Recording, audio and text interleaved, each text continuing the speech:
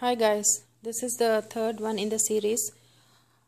Today I'm going to show you how you can have a very handy and sturdy chessboard in say 5 minutes. What you need is a simple sheet of chess. This is checkers side, I know, we just wanted it this way.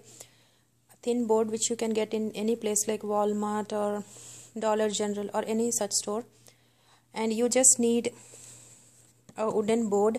I am using actually one of the shelves in my house. I'm not using this, it was lying, so I picked it up.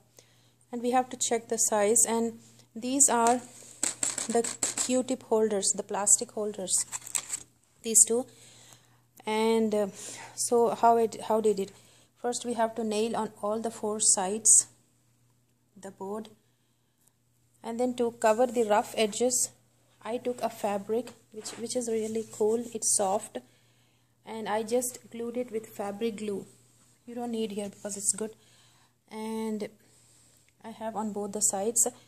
And to hold this I glued with a double-sided scotch tape. So they are here always. And these are the coins, and that's it. You have the best one, and you can just lift it. They won't fall, and they can leave the game in the middle and then keep it to a side and then get back to the game when they are free.